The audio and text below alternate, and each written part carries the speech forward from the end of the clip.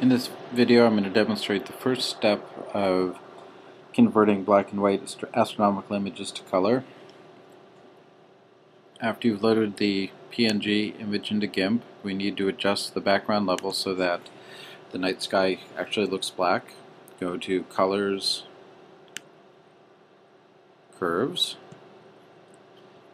and then start clicking along the bottom of the curve here. What I'm doing is changing the image level that's mapped to black. You can see as I click further and further along here, the background is getting darker and darker. What I'm shooting for is a nice black looking background without erasing all of the stars too. This isn't a science, just keep going until it looks pretty good to your eye. When you're happy with it, click OK.